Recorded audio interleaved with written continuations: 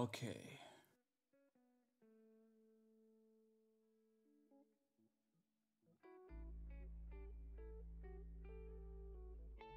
Yes! Over 500! Woo! And now I'm wet.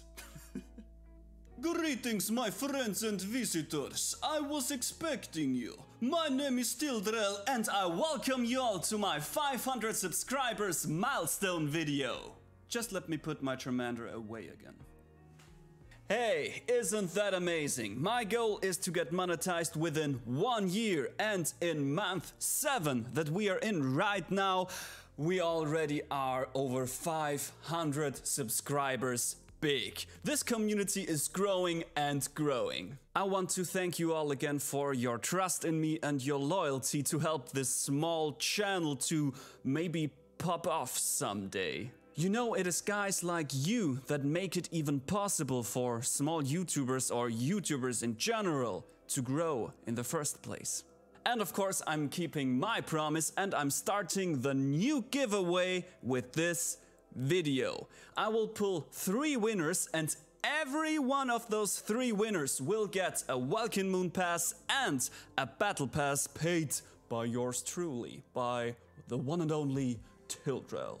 All you need to do to participate is to write hashtag giveaway down in the comments, and if you want to do me a little favor, you can add a little extra within your comment. You know, you could let me know how you stumbled across this channel, you can tell me what you like, you can tell me what you don't like, you can tell me on a scale from 0 to 10 how much you cringe when you watch my videos, or yeah, whatever you like. I mean, on the point I am right now in my YouTube career, if you even can call it career, every input is vital for my growth. I really need to know what I need to change, I need to know where I need to be better at, and so on.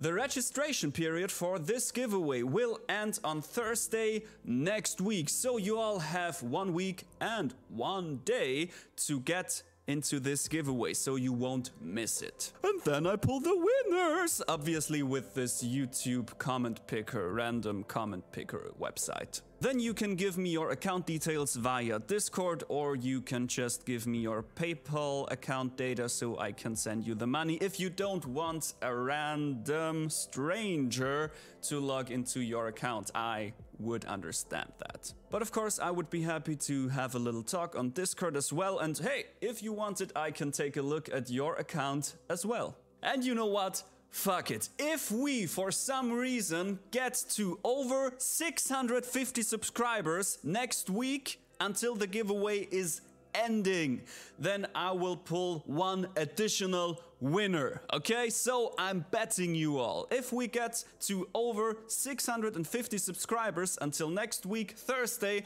I won't only pull 3 winners, no, I will pull 4 winners. This shouldn't be a problem at all, because my channel gets over 20,000 views each month, although I'm only 500 subscribers big, so And of course, my second promise was to start a Discord server, and yeah, it seems like I really have to start building it now. But as with video editing, with YouTube, with social media in general, I have no clue about anything and I need to work myself into this matter. So maybe we can all celebrate the beginning of this Discord server next month?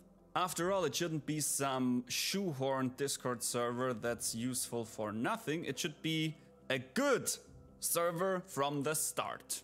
But let's not talk about future music. We have something to celebrate right now. And for this occasion exactly, I saved up my whiskey tasting set from the Tastillery. And it would be an honor if you would stay in this video, if you would grab a drink of your own, whatever strikes your fancy, and if we could drink this together.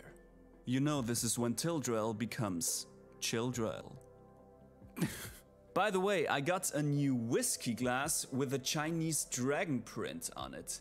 Isn't that fancy? Ha!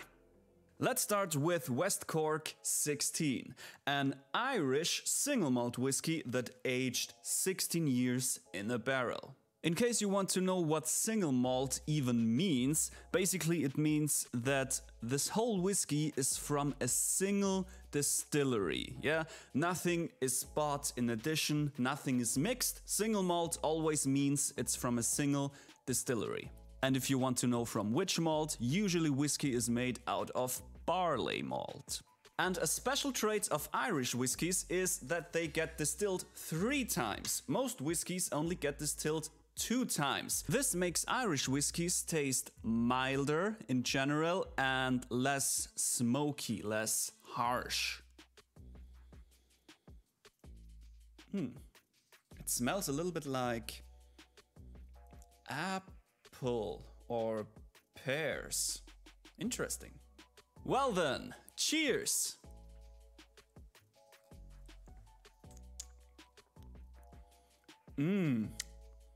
Wow, that's a fruit explosion when you swallow it down. Oh my god, that's good. Very smooth, very soft and not peaty or smoky in any way. This is...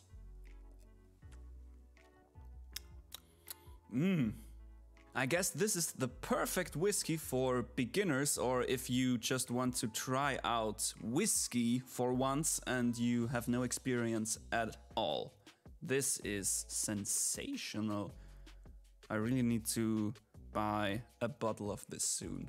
Next up from this bag of wonders, we have Cosmo, a whiskey from Japan.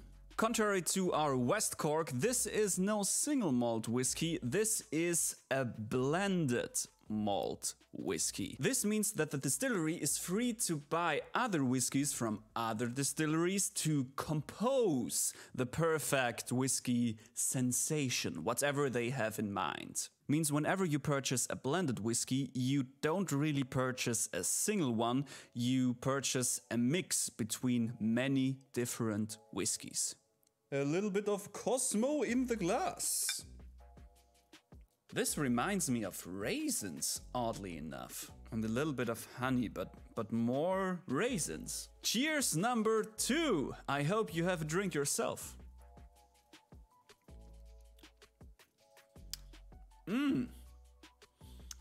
A fuller taste than the West Cork, but different. I'd say I taste a little bit of honey. No raisin at all, it only smells like raisin, but it tastes like honey and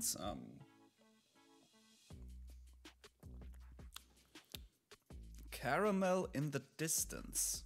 That's interesting. Interesting, but to be honest, I wouldn't buy a whole bottle of Cosmo. But it's a nice intermezzo. Next up, Starward Nova, a very cool name. It's an Australian single malt whiskey, and I know for sure that the manufacturer stores this whiskey to age in barrels that were once filled with red wine. A very fancy product, I think. A little Starward Nova in the glass. Smells less intensive than the other one, but it smells like a little bit like cranberries. Cheers number 3.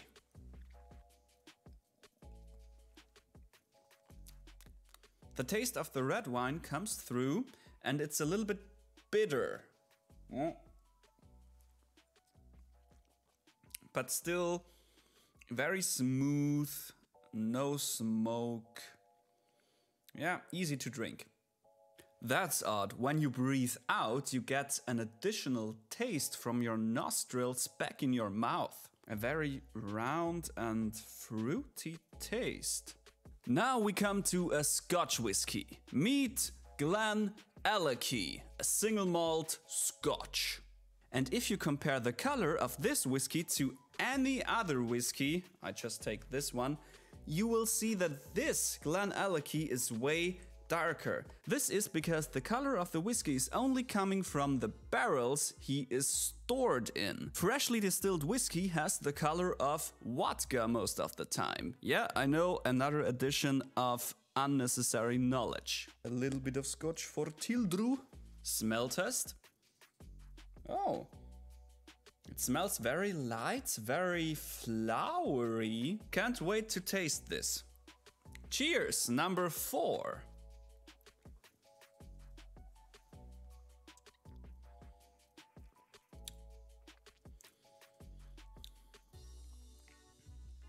It should be fruity, I think.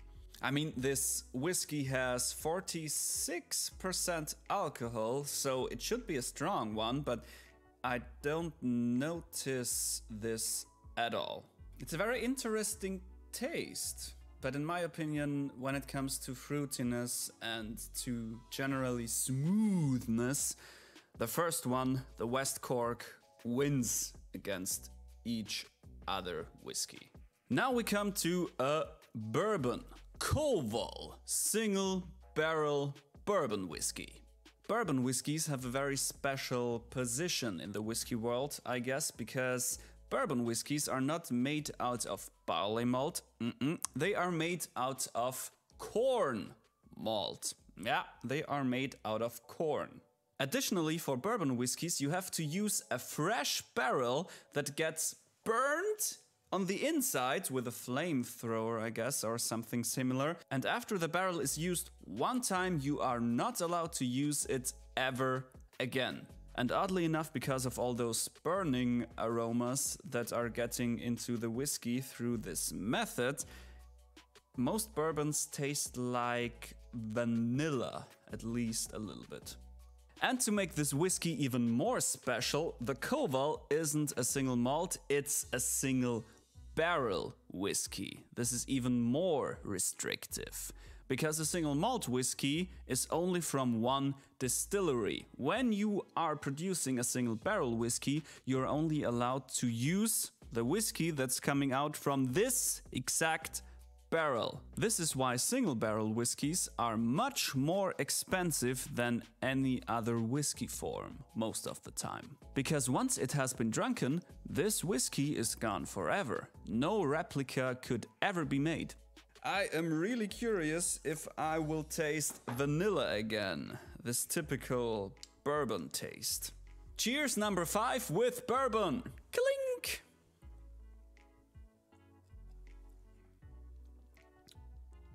Oh yes. Woo! But wow.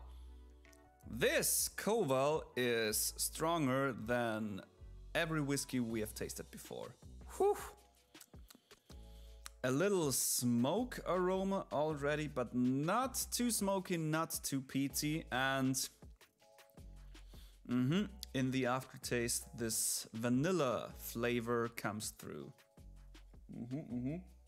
Next up we have Chaos, a Danish whiskey from the Stauning distillery. And maybe you already have noticed that on this whiskey there is no description. Is it single malt? Is it blended? Is it whatever? We don't know, because the guys at the Stauning distillery don't give a single fuck about rules. They make whatever they like, so we don't know what this is, and I'm really curious about the taste.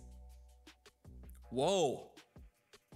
This is bacon. No shit, guys. This is a whiskey that smells like bacon. What? Yeah, bacon and a little bit of honey. Will it taste like bacon? I don't know.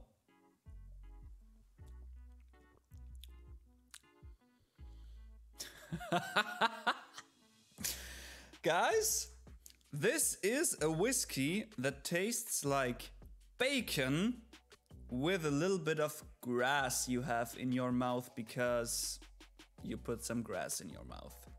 What the fuck?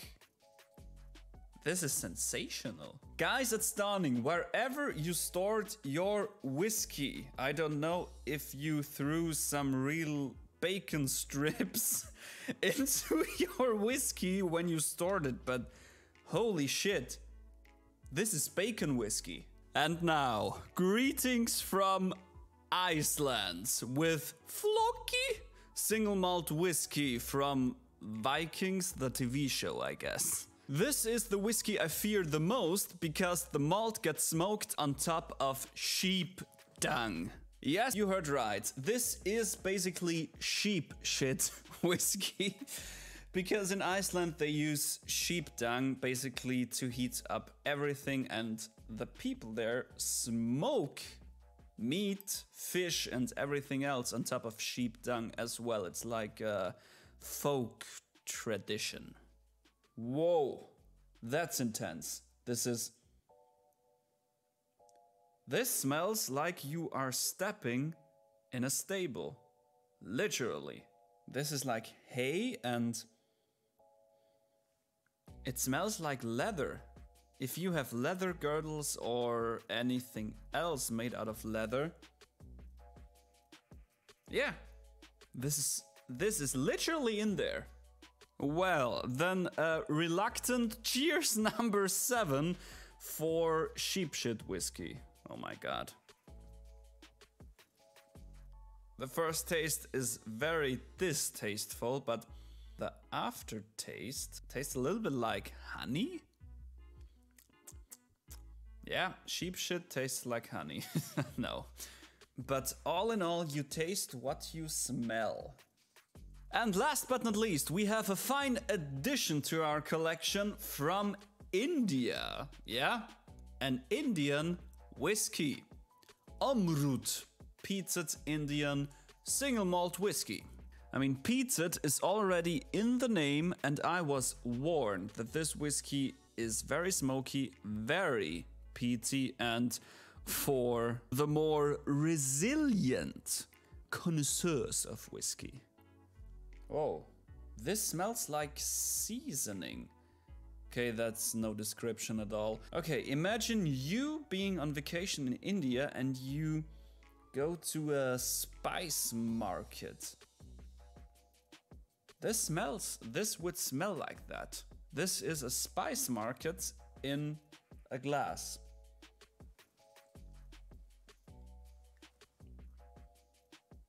Okay, the initial taste is very neutral, actually, but when you wait a little bit, the aftertaste is, yeah, here it comes, the burn aromas, very smoky, like a campfire.